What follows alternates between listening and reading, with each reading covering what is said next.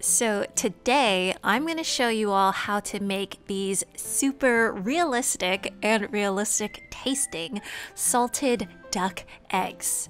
And you all are going to ask, well, when would I use something like this? And there are plenty of Asian recipes, Asian pastry recipes that use salted duck eggs that we will be exploring shortly, such as the moon cakes for Autumn Festival coming up. So I hope you all enjoy this one.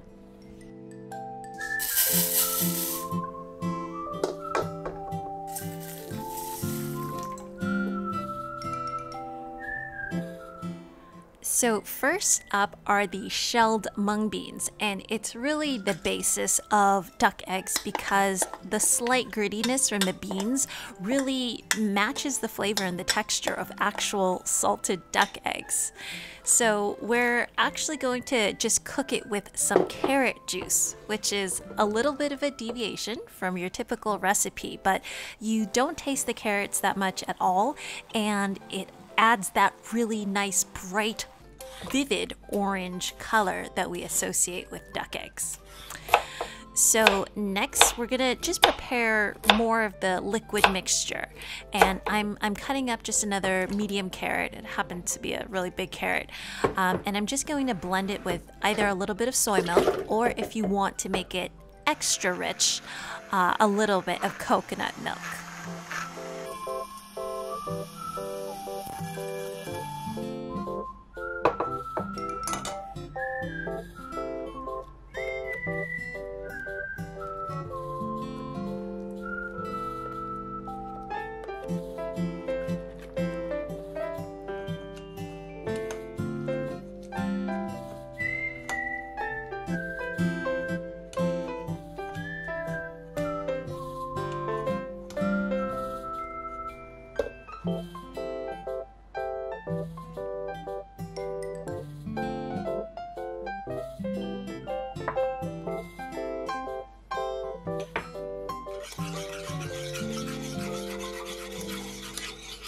So I call for a sugar-free custard powder like Bird's, but if you don't have that available, feel free to just substitute cornstarch and then maybe a little bit of turmeric for color. And I'm just mixing everything together until there are no lumps. So I put in the mung beans as well as my ingredients. And the last ingredient is sort of a make it or break it type of thing. The original, I think it was like a Buddhist association recipe, called for like a cheddar cheese, and it was a vegetarian recipe, so it didn't call for a vegan one. The Violife I got for free somewhere, but you have to be okay with the flavor of the vegan cheddar cheese. It needs to have some kind of funk to it, but I personally don't love the flavor of vegan cheese in general. So I'm going to link to all of the vegan cheese recipes that I have done that I like the flavor of. But you know, in a pinch, if you don't have it, feel free to reach for your, you know, nearest kind of vegan cheddar cheese. And that funk and a little bit of that like sodium really contributes to this duck egg. Okay, so we're gonna bring it to a boil first, and as you cook it, the mung beans are going to get softer, and you want it to get to this point where it's like choux pastry dough, where it gets to be like a dough. It doesn't really stick to the side. So we brought it to a boil, we turned down the heat, and then just get it into this stage. So it takes about 10 to 12 minutes, I would say.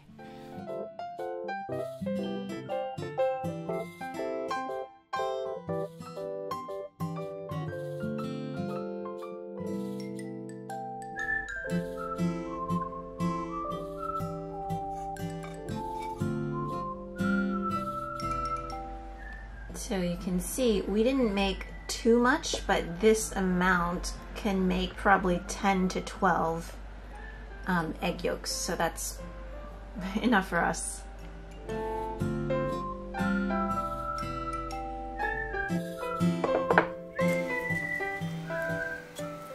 See, this has cooled down a bit, so it's hardened a bit. But now we're just gonna form it into egg yolks.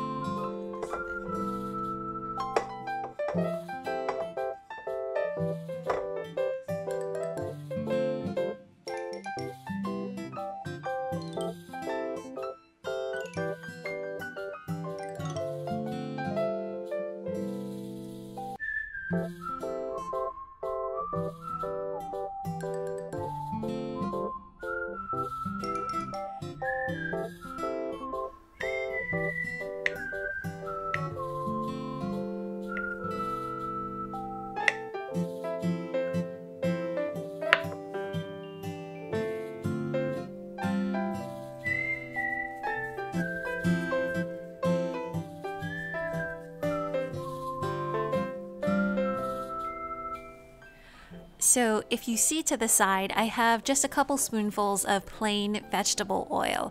And usually with recipes, you'll see that they add the vegetable oil into the original mix. And I sort of think that that creates things that are like, it's unnecessarily greasy. I'd rather just use it a little bit at the end so that it's not too sticky on my hands. And then it creates this really nice shininess to the duck egg yolks, which is kind of its signature as well, because usually what you'll do with normal salted duck eggs is you'll place it into the oven and then all of the oils come out, and that's just basically how it looks. So to preserve them, I'm just going to brush it with a little bit more oil, and you can feel free to freeze these. They freeze just fine. They last in the refrigerator for a bit. Can't really tell you exactly how long, but there they are. Like, the carrot juice did its work. It's nice and bright, but it doesn't taste like carrot. And the salt and the cheese that we added in makes it actually like salty. It's not sweet. It's like it is reminiscent, very reminiscent of a salted duck egg, which I was very surprised about. So I hope you all enjoyed that. I will be having some mooncake recipes to come, so definitely stay tuned.